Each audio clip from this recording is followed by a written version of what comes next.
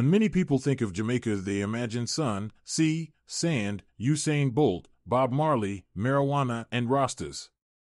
For Jamaica's leaders, Rastafari has been an important aspect of the country's global brand.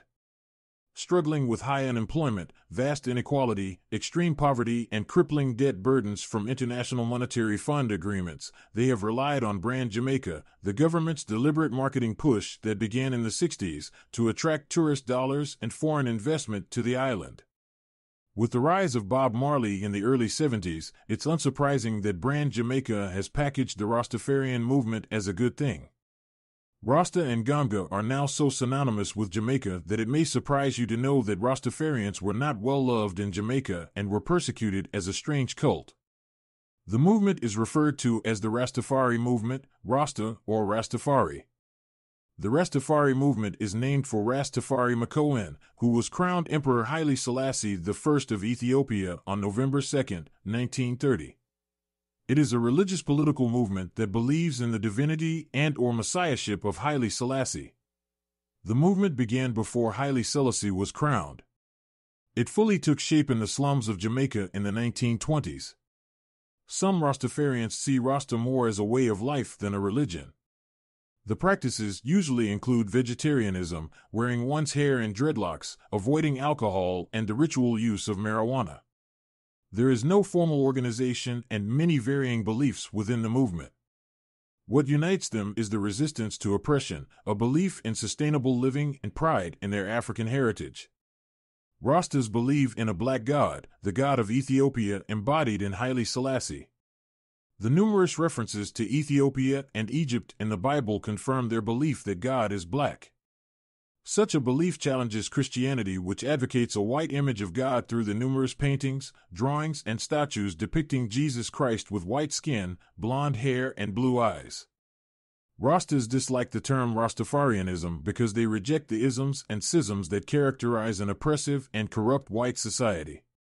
They see a wide range of isms and schisms in modern society, for example, communism and capitalism, and want no part in them.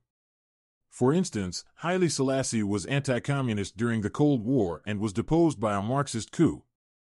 Today there are three main sects or orders of Rastafari: the 12 tribes of Israel, the Nyahbinghi Order, and Bobo Ashanti. They all agree on the basic principles of the divine status of Haile Selassie and the importance of black images of divinity. Many Rastafari do not belong to any sect.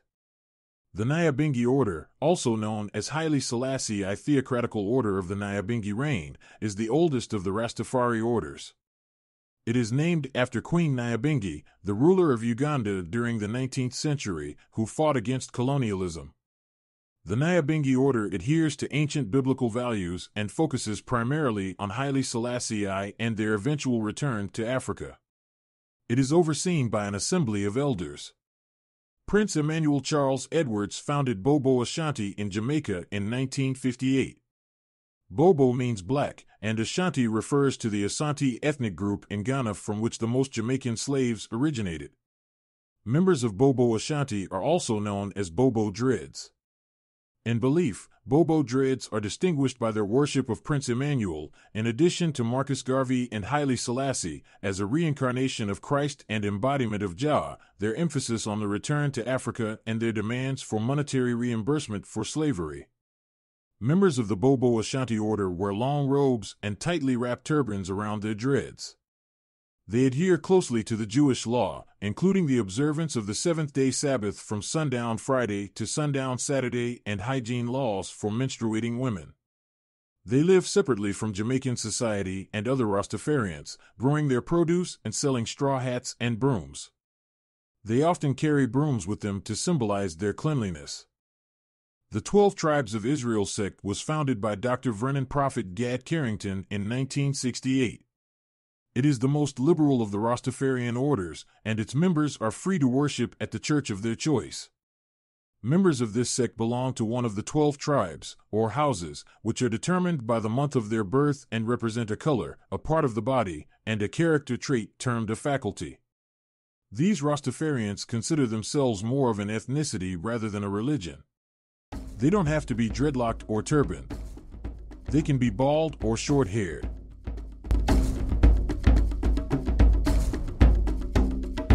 Before moving forward, we need to take a step back to what was happening in Jamaica after slavery ended, as the trials and tribulations helped shape the Rasta forerunners. After the abolition of slavery, most available work was on the very same plantations that formerly enslaved people had worked on, and some plantation owners continued to mistreat workers as if slavery never ended. In 1865, the black population of Jamaica had almost nothing to show for their nearly 30 years of emancipation from slavery. The majority of people had inadequate rights to land. Rent and taxes were high, as was unemployment. And wages were dismally low. Drought and flood had severely affected the small provision grounds that some managed to cultivate. Imported goods were unaffordable as prices were drastically inflated due to the American Civil War. Since they could not create a sharecropping tenant class like the one established in the post-Civil War South of the United States, planters increasingly became dependent on paid labor. They recruited workers abroad, primarily from India, China, and Sierra Leone. Many of the formerly enslaved people found new ways to make a living. They received little or no help from the colonial planter society to build themselves as free people. Many of them became peasants. Those that could purchase land formed villages and communities of their own. And under harsh conditions, they began to grow their crops and sold them at the nearest markets. They grew ginger, sugar cane, bananas, and many other crops. The plantation owners despised the fact that villages were springing up. These new villages took away labor from them. The owners soon found ways to get heavy taxes placed on some of the most popular imported foods. This racist, oppressive, exploitative regime enacted brutal laws and levied high taxes on the black masses. It was this condition that inspired the 1865 uprising at Morant Bay. Paul Bogle called for unity of the black people because the planters and colonial elite intended to put blacks back into slavery. Paul Bogle's rebellion was crushed, and he was hanged on October 24, 1865, but his bold demonstration achieved its goals.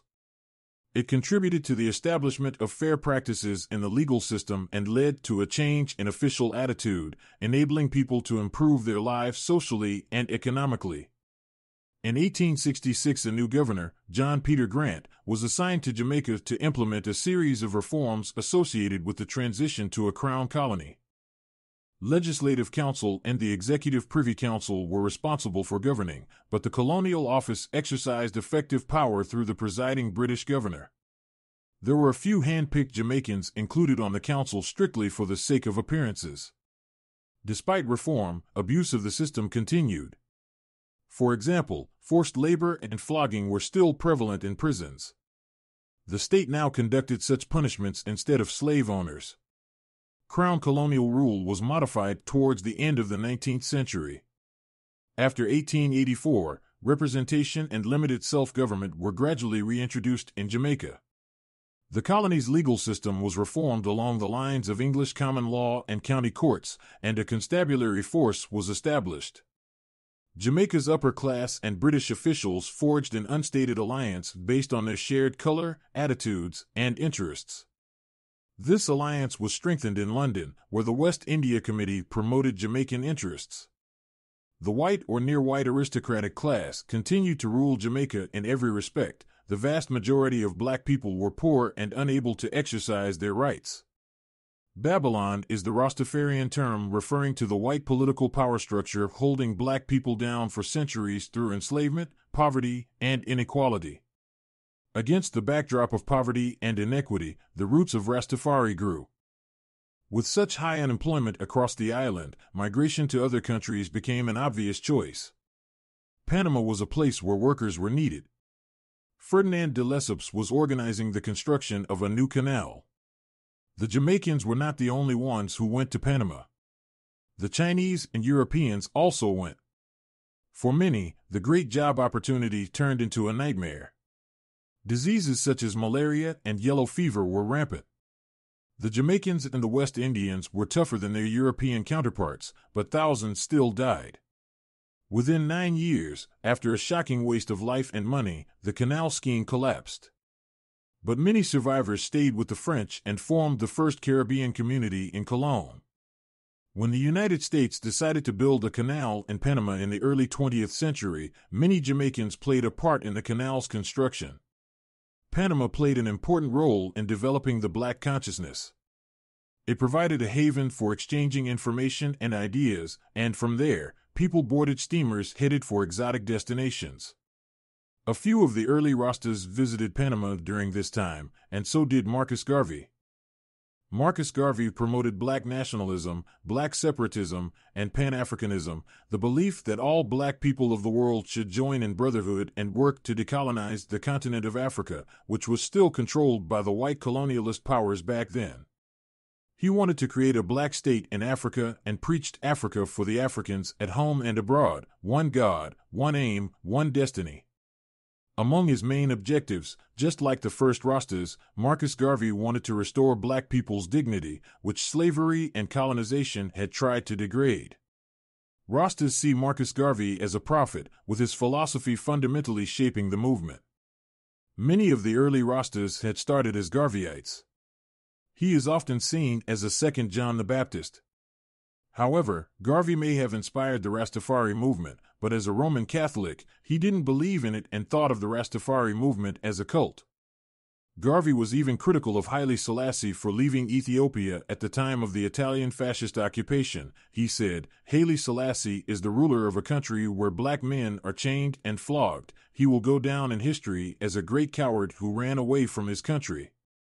Despite all his uplifting teachings, Garvey failed to tackle the question of religion. In his endorsement of modern practical thinking, he neglected millions of followers' religious needs. In 1921, his Universal Negro Improvement Association created the African Orthodox Church. However, black people didn't want to worship a version of a messianic Christ who was tortured to death on a cross amongst thieves. For Garvey to succeed, blacks had to be able to identify with kings and princes. One of the most famous prophecies attributed to him involving the coronation of Haile Selassie was his 1927 pronouncement, "Look to Africa, for there a black king shall be crowned." An associate of Garvey's, James Morris Webb, had made very similar public statements as early as 1921. So, if Marcus Garvey wasn't one of the first Rastas, who was?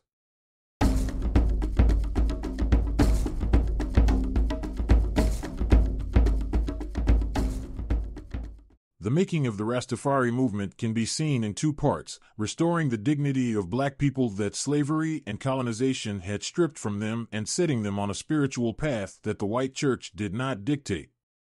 What the Rasta forerunners had in common was the intention to uplift their followers. Those who came before offered an alternative to the Christianity that had been forced on them through slavery and colonization. As well as providing job opportunities, migration presented the potential for personal reinvention. Black West Indian migrants were able to reinvent their attachments to people and places due to their migration.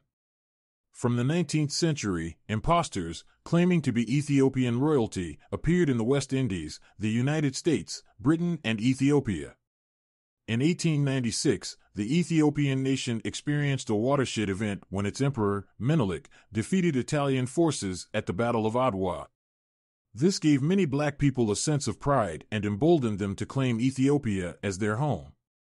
In his book Rastafari, Roots and Ideology, Barry Sivan states that the way for Garvey was paved by the activities of several religious street preachers, two of whom, Isaac Uriah Brown and Prince Shrevington, laid claim to royal African lineage. Posing as Royal Prince Thomas Isaac Makaruru of Ceylon, Isaac Uriah Brown asserted his family ties to Abyssinian royalty, sometimes as a brother or as a prince himself. While in Jamaica, the statements that he was reported to have made touched on several explosive issues. Jamaica's slave past, the oppressive social order, racism, the unequal tax system that disproportionately affected the peasants, the lack of workers' rights, low wages, and the inequitable legal system. By including the question of Africa in his critique, the prince added significant value to his commentary. He did not speak simply as a Jamaican. Instead, he was speaking with the authority of Africa. In 1905, Brown was arrested and charged with sedition after encouraging a strike for higher wages and non-payment of taxes. He told his audiences that after emancipation, each enslaved person was meant to receive 16 acres of land in compensation, but that the whites took it, and he was going to land his troops to get it back. After serving his 1-month sentence, Brown sailed to England, where he tried passing as Prince Thomas Makaruru, nephew and heir apparent of Menelik of Abyssinia. It was this authority of Africa that the prince maintained in his international travels and his varied personas. At the same time, his stories also reflected an astute grasp of the systemic inequalities in colonial Jamaica. Prince Shrevington Micheline also tried passing in Britain as the crown prince and grandson of Menelik II, but his adventures were not documented. In 1897, a preacher named Higgins returned from England, where he had joined the Ethiopianist movement. In Jamaica, he founded the revival group the Royal Millennium Baptist Missionary Society, commonly known as the Millennium Band, and aroused black consciousness with his frequent condemnation of the whites. He was referred to as Warrior Higgins, possibly because of his fiery preaching and scuffles with the police. Higgins went around announcing that the world would end at the turn of the millennium. He paraded through the streets with his Millennium Band. He claimed to have fought in Africa against the Boers. He made and sold herbal tonics to cure cramps, pains, rheumatism, nervousness, and loss of appetite, probably using ganga. He announced that he intended to marry a white woman to spite the white folks. He said, they would all want to cut their throats because seeing a black man like me with a white wife would be such a shock. Higgins denounced all clergy and judges as corrupt. He was reportedly seen one night riding on horseback with 100 of his followers armed with sticks.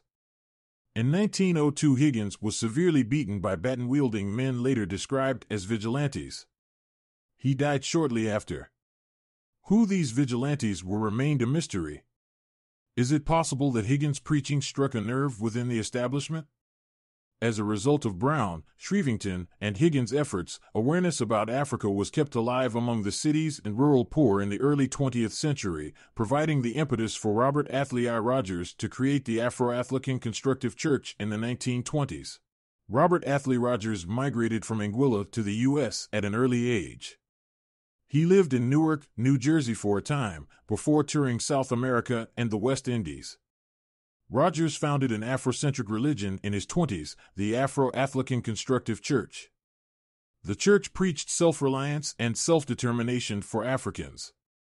During his travels, Rogers attended a Universal Negro Improvement Association meeting in Newark and was very impressed with Marcus Garvey's discourse. He felt he and Garvey had a shared vision.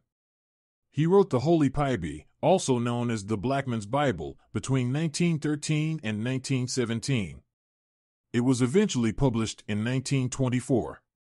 The Holy Bible includes rules of conduct, religious doctrines, references to Ethiopia and Egypt, as well as to apostles, saints, and God. All are depicted as being black. Rogers regarded Garvey so highly that he dedicated the 7th chapter of the Holy Bible to him and proclaimed him an apostle of God. This book was banned in Jamaica and other Caribbean islands in the middle of the late 20s. Today it is recognized by many Rastafarians as a primary source for study. With the Bible, Rogers had provided the spiritual connections lacking in Garvey's teachings.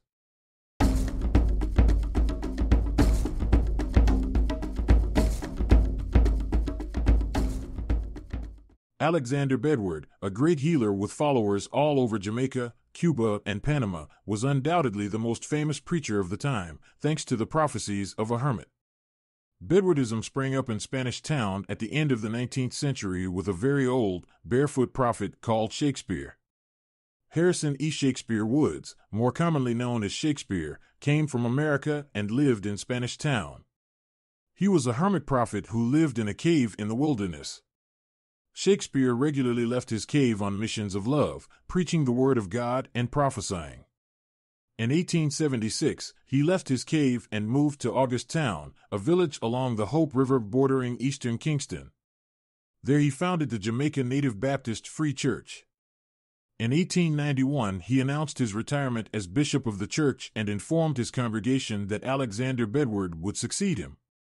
He prophesied that Bedward, whom Shakespeare had previously inducted as an elder of the church in 1889, would be the leader of a great religious movement centered in August Town, and that fruits would so abound in August Town that from various parts of the world people will come to gather them.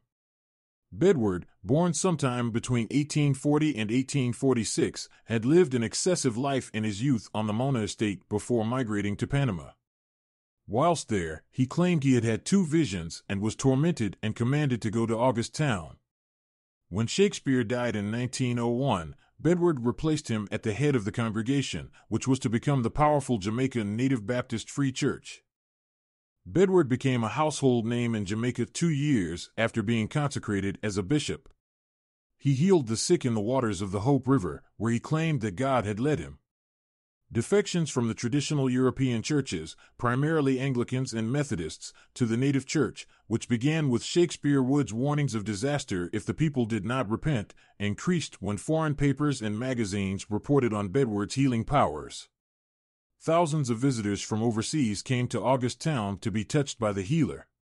Bedward appears to have been an intelligent and kind leader. Thousands of poor and illiterate people came to him to be washed from degradation and servitude. His famous healings in Mona River appeared to be psychological, but to the sufferers, they were real. Those he healed suffered from depression, and Bedward restored their sense of dignity.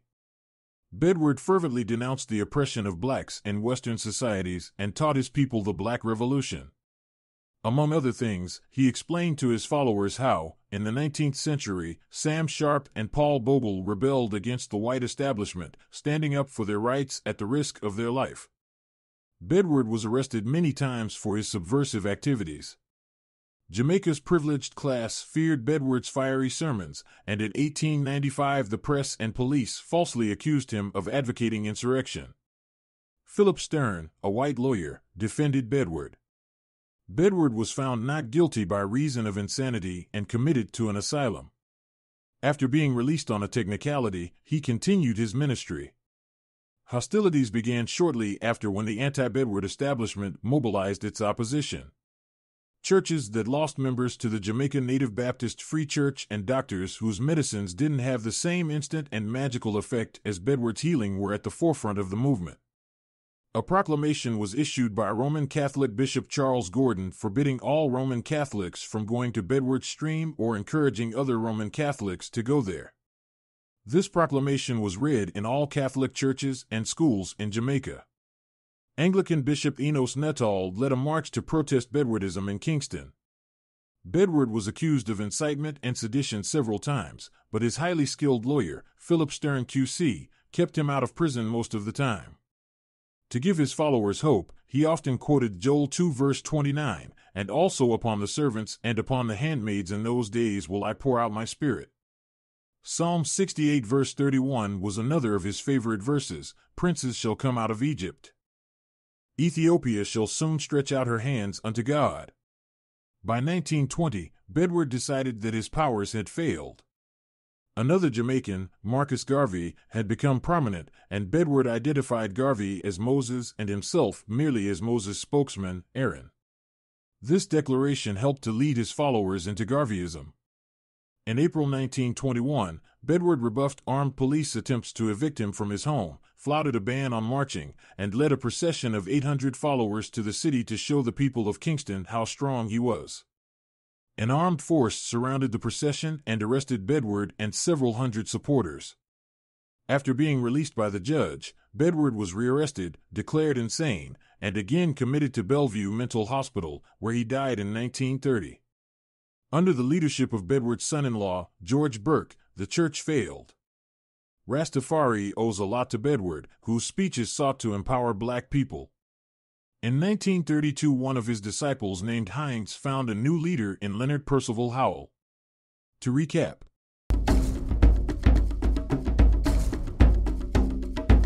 you have heard that Isaac Uriah Brown, Prince Shrevington, and Marcus Garvey promoted the dignity of the black man. Then we had Rasta forerunners, Warrior Higgins, Robert Athlyi Rogers, Harrison E. Shakespeare Woods, and Alexander Bedward, who catered to the spiritual needs of the black man.